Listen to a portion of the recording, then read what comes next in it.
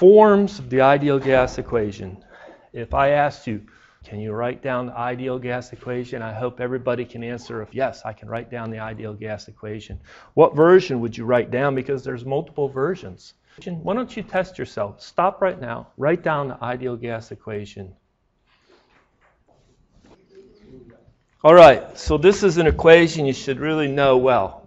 Putting it on a mass basis as well as on a molar basis. Now, probably the molar basis is more familiar, and maybe you memorize it like this. P cap V is equal to N R bar T. R bar, which is 8.314 kilojoules per kilomole Kelvin. That's the universal gas constant. Or somebody writes it 8.314 kilopascal times meter cubed per kilomole Kelvin. This temperature, you have to remember, is in Kelvin, or it has to be an absolute temperature scale. Just like this has to be an absolute pressure scale. It cannot be gauge pressure. Neither that temperature can be degrees C. This is the number of moles, typically in kilomoles. This is the volume in cubic meter. True?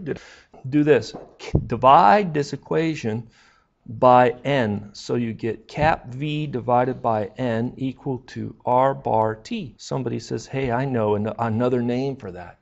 What is that? It's lowercase or script V bar. It's a specific volume, but not on a mass basis. It's on a molar basis. And so what are the units on this one? It's meters cubed per kilomole. What is the equation that ties together amount in a molar description and the amount in a mass description? Is it the equation that M is equal to N times cap M? Okay, and what is cap M? Molar mass. What are the units of cap M? Kilograms per kilomole. Lowercase n is the number of moles or amount in kilomoles, and M is the amount in mass. So if I want to, I can put P cap V is equal to R bar over T, the one you memorized, and put a cap M here and a cap M there.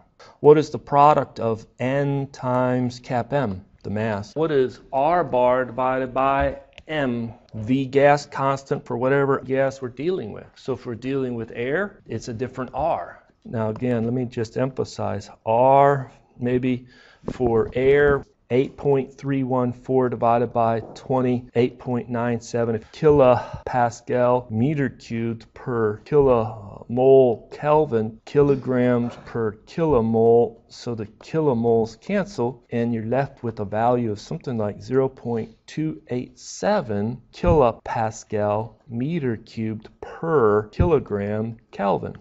So there's a very big difference between R and R bar, just like lowercase script v and lowercase script v bar. And if you want, then you put this. P cap V divided by M is equal to RT. Well, what's the name of this? Isn't that this? So these are very familiar equations. I would say this is your number one equation. And maybe this is your number two equation. This is your number three equation. This is your number four equation. Hey, I thought you said you're going to show us 5 equations. What's the 5th version of the ideal gas equation? A lot of classes don't like V for specific volume. They like the reciprocal of V. What is the reciprocal of density, mass density? It's a trivial adaptation, but you'll see it where they say P is equal to rho RT. That's actually a very common form of the ideal gas equation.